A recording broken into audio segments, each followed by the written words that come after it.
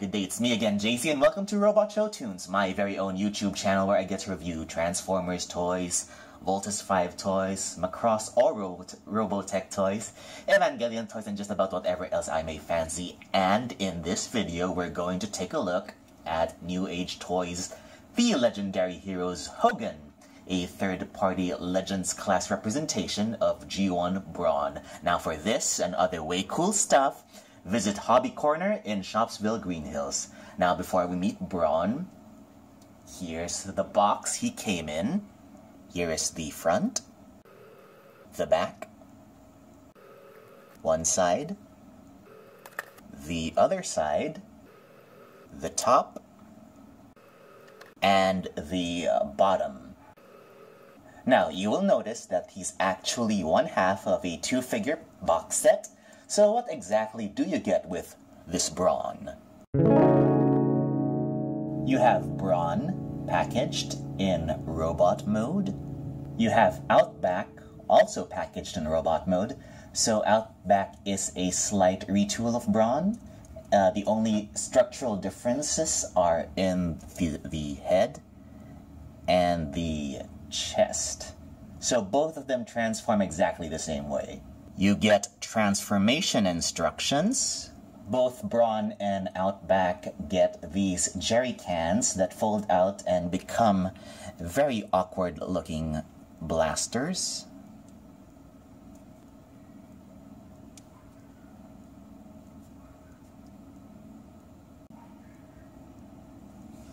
Brawn gets a nondescript gun, and Outback gets his signature mortar cannon. You also get this die-cast drill for Brawn. It can replace either of his hands.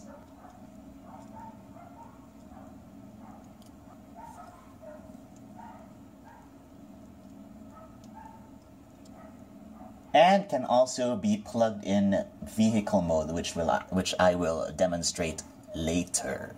You get this die-cast pincer that's meant for Starscream. It can replace either hand.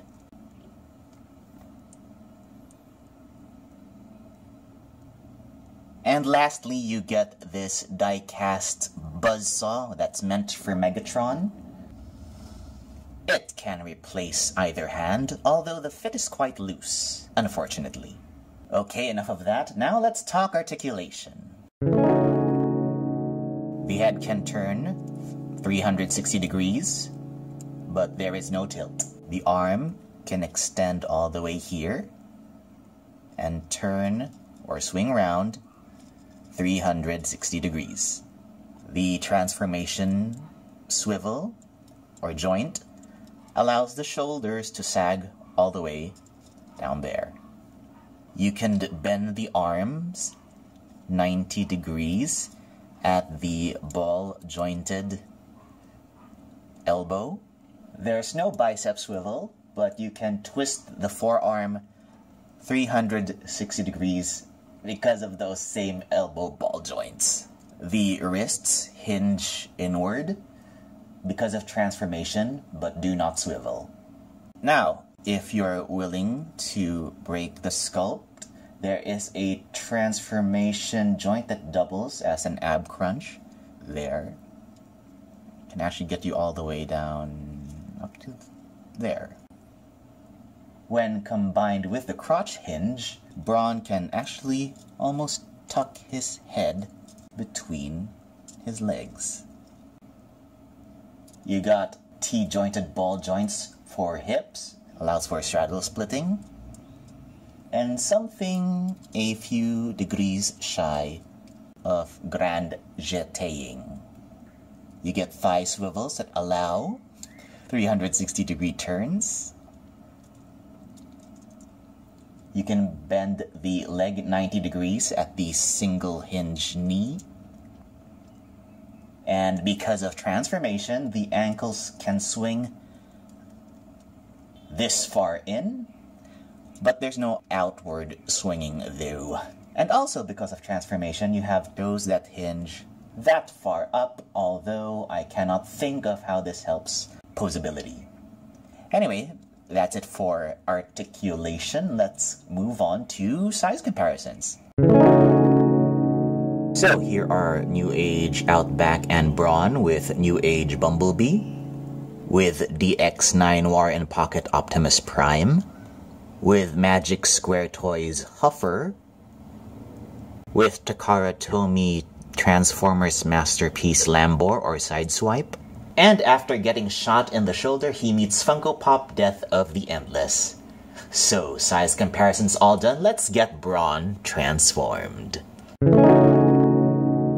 Alright, transforming Brawn, first what you want to do is to untab his head, like so. Then fold that up and fold the chest piece down, like this. And then bring up these pieces. Then bring out this piece. And then turn the arm like this so that the exposed part of the ball peg is facing you. Then you swivel, put this here, and then you twist at the forearm, and then you bend at the elbow so that that part of the window aligns, and you fold this in. Repeat with the other side, there, and there. Bend at the elbow, fold that in, and line this up as best you could. Well, actually, that wouldn't matter because you'll need a lot of, well, here's the clearance issue. These gray pegs will slot into those two slots. I don't know why they didn't make this a, how you say, let me just demonstrate. So it's like this. These are those pegs. This is the slot, this is the peg. So you have to bring it around and then slot it. Why couldn't it have just been open so it just simply slides up? The clearance here is very questionable. So it's like this. And then you have to really... Okay, let's start with one of these. Okay, there. There's one pegged in. The other pegged in. Actually, transforming, well, it's not difficult, it's just more difficult than it should be. So, they're in. Line that up as best you could. And once you have it'll look like this. Turn here at the waist 180 degrees, and from there grab one leg rather, bring it up, then rotate at the thigh swivel until this hinge is exposed. Bend at the knee, and then there's this extra swivel at the knee. It's just below the thigh swivel, so bring that up here, then open this up, straighten this out, open this up, tab here goes into the slot there, and there's this slot there that goes to the yellow tab there. Close this up, and you see that there's this always start with this leg because this is the one that has a tab, and there's a slot here that will close into that. So repeat. So rotate at thigh swivel, bend at knee, bend at the knee swivel, open this up, straighten this out, open this up, tab here, tab here, and there is the aforementioned slot, and then it goes in there. And there you have Brawn in his vehicle mode. Now, as promised, here is how you peg in the drill bit. It's actually quite simple. There's a slot there, just plug it in. There. Now, remember that jerrycan I showed you earlier? Here it is in blaster mode. So just fold it up and then peg it here. So there you have Brawn in his vehicle mode. Now that transformation's done, let's compare alt modes. So once again, here are New Age Outback and Brawn with New Age Bumblebee, with DX9 Warren Pocket Optimus Prime, with Magic Square Toys Huffer, and with Funko Pop Death of the Endless. Let's wrap things up with my final thoughts. Alright, final thoughts. Cons first. There are a lot actually, or quite a few, but they're mostly nitpicks. So first is that difficult transformation step I mentioned earlier. Also, there's no rear windshield in vehicle mode, which gets minus points for lack of realism. The wrist hinge could stand being tighter. This would make plugging in their weapons, their guns, a touch easier. And I suspect that New Age went for the exposed hands in vehicle mode design so that Outback's cannon can be mounted on the roof. But I'd actually rather they went with a different mechanism so you can mount the cannon dead center on the roof. Moving forward, you have accessories that have nothing to do with the characters that come in this box set. Megatron, Starscream, and these same accessories could have been done with cheaper materials instead of die-cast. Seriously, these things aren't that spectacular enough for the die-cast treatment. Maybe the biggest nit to pick is packaging these two together. It's probably New Age's most obvious cash grab. Brawn and Outback have no real ties except for sharing the same mold. Brawn's a pre-movie character who never even meets Outback.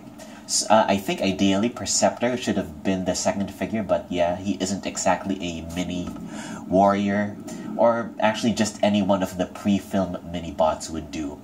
Pros, on the other hand, there are fewer, but I guess they do outweigh the cons. You have tune-accurate colors, designs, and silhouettes.